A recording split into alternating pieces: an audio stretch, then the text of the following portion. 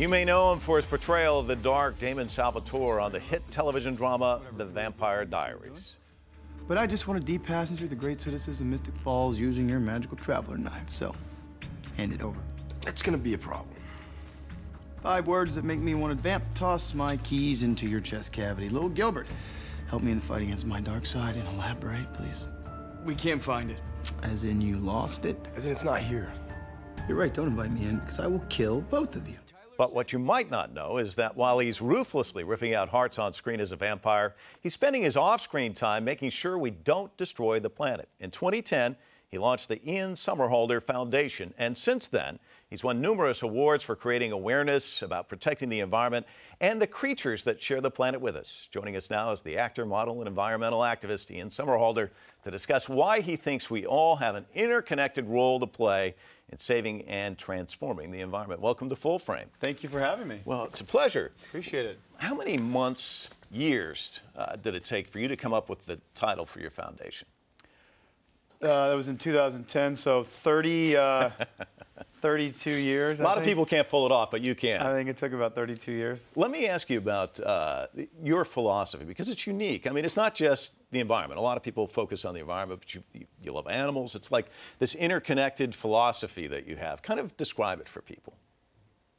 Well, I think there's a certain, not even a certain, I think there is such an interconnectedness to the world with the creatures that inhabit it, ourselves being creatures, and then the environment. And actually, really quickly, I would offer you this. So, typically, when someone says, "What is the environment?" you would say, "Well, it's the natural world that surrounds us." That's what you would typically think. But I'm just going to offer up a little food for thought, a piece of information. If you could imagine the world as the same biological process as us, you say, the trees are our lungs. If you cut all the trees, guess what? You can't breathe. If you look at the Amazon River system, it's almost like a carbon copy of the human cardiovascular system. So if you pollute all the waterways, it prevents the organism, so to speak, from getting all the vital nutrients it needs to survive. And so if you can look at us and our body and our body's types as the same biological process as the Earth, you no longer see yourself as a separate component of it. And then, therefore, you say, well, then we should definitely protect this because this is me, it's you. It's such a more holistic framework to sort of live in. It's not just because I do it, but I think most of the people that I really truly love and respect in this world really understand that. And actually, Deepak Chopra is the one that really illuminated that for me. Because I think you inherently know it or innately kind of understand it, but it takes really, stepping back for a second and looking at it from that vantage point. I think it really lends itself to having a substantial amount of truth, and it's kind of a great way to live. Well, we're here in Southern California. It doesn't take long to get on one of the freeways. Wait, we're not? I thought we were in New York. That's exactly where we are. We're in LA. I'm sorry to tell you this. But you get on the roads, and the freeways are clogged, so you have time to kind of look around, and you can see the brown sky. I mean, there are great days where it's blue sky, but you can see the smog, and of course, if you watch any of the news coverage from China, you see the smog there. Does that give you more of a sense of urgency, or do you find it depressing? Or, what does that do to you? Yeah, actually, you know what? It's crazy. I just started working with a company. So you look at all that crap in the air, right? There's actually a company called Viscon, V-I-S-C-O-N, and it's a fuel additive this amazing guy named Mike Porter created with his team. It goes into the gas, diesel, and not only does it create more efficiency, but it actually cuts a lot of the emission, the carbon, everything that comes out. I just started working with these guys last week. Blew my mind. I've never seen anything like it in my life. So there are things that we're about to introduce into the world that are mind-boggling, and they're really going to contribute in the immediate now to these problems. China, I spent a lot of time in China, Beijing and Shanghai. Beijing is absolutely insane. You can actually see, you can almost waft it, and we're gonna figure out ways to clean that up. Yeah. It's not even it's imperative. You know what I mean? But sometimes, like even when you watch the news, some of the stories I think they get lost because you're focused on one story. And one example, of course, the Malaysia airline, the search for wreckage, and they say, well, we found this debris field. And you think it's the wreckage from the plane, but it's the garbage out there in the ocean. And you start to think about times that by however many, and the damage we're doing to the planet. I mean, and that story doesn't seem to get as much traction. It's insane. and I use that term not loosely, like it is literally insane. NOAA just reported that there are 44,000 pieces of plastic per square mile of seascape. That's unacceptable. Totally. This is why it's not you and me or anyone in this room, because we're all set in our ways and old. It's this next generation. These are the young people, and so that ultimately what we do is you empower them now with information. That's education.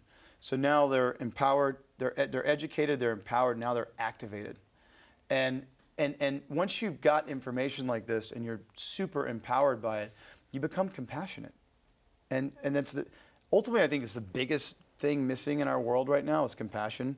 Because when you look through that holistic framework, if you have compassion, whether it's for this cup or a plant or an animal, all of a sudden you start living a much different life. Well, and the thing that you say is, I think if you look at it, like you said, it's daunting when you look at it in its totality. And I think a lot of people are frozen. They're like, what can I do? How can I possibly have an impact? And yet your argument would be, we all play a role. I had this conversation with Elon Musk, who is a true hero of mine. You know, I mean, Tesla, everything he's ever done is really groundbreaking, and he's a brother, and I'm just so honored to be in his presence. But the interesting question is, with battery technology, how, now going forward into the future and trying to cut emissions, how are we going to find all this nickel? How are we going to find source all these elements without blowing off the tops of all of our mountains? How do we do that? And that's an interesting question. The American car market, for some reason, we think diesel is an awful fuel. Because in America, we think of like the old Peugeot or the old Mercedes with the black plumes of smoke. America, that's gone. That doesn't exist anymore. Oh, well, diesel's more expensive. Well, you get better gas mileage, and it's actually the same amount as the premium unleaded. These are just, I can't understand for the life of me. Go to Europe, go anywhere else in the world, everything runs on diesel.